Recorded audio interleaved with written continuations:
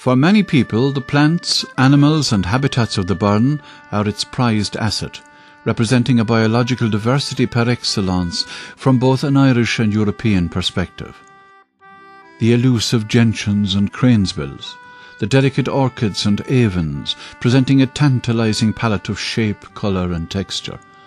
Moths, martins, feral goats and falcons, melding into the landscape and testing our vision and our patience. And all the time about us the limestone pavements, the ever-changing turloughs, each in turn embraced by delicate woodlands and heaths. Remarkably, the Burren region contains over 70% of Ireland's native plant species. Burren grasslands and heaths are a veritable who's who of Irish botany, embellished with species of Arctic, Alpine and Mediterranean origin, all of which have adapted to secure an existence on this limestone outpost.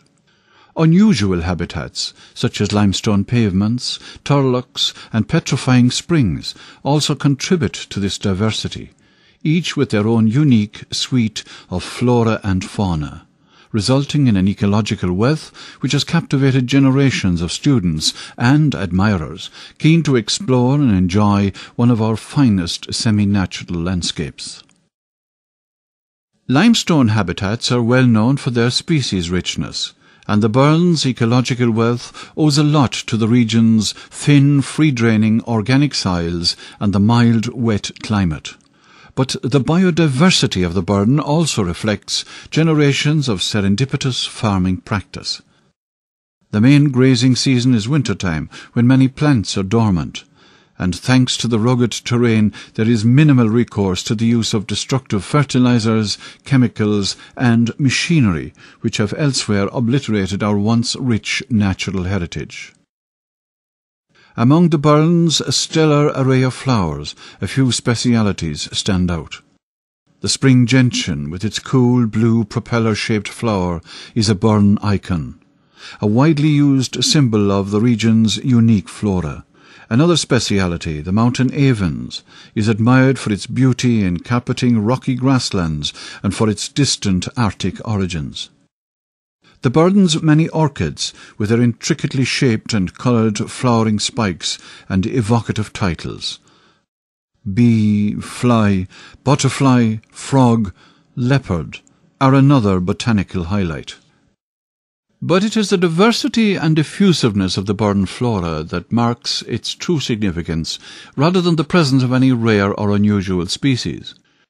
Fragrant summer pastures sport the yellows of lady's bedstraw, bird's foot trefoil and goldenrod, the blues of harebell, milkwort and scabious, the whites of squinancywort, eyebright and grass of Parnassus, the pink and purples of cranesbill, wild thyme and knapweed, a captivating cocktail of colour and smell.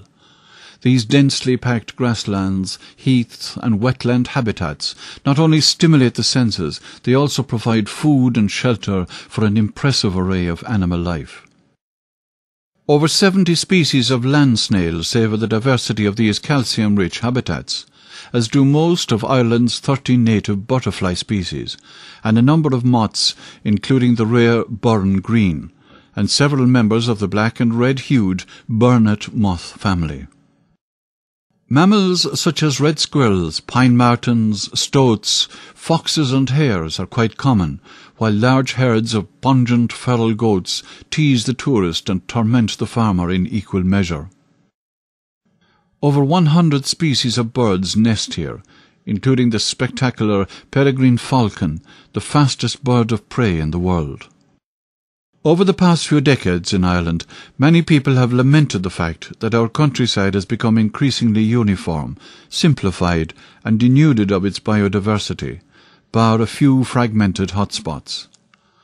This makes the Burren, where such an exuberance of life and diversity still prospers, even more special, a treasured repository of natural heritage, a place to celebrate the wonders of nature in its many forms.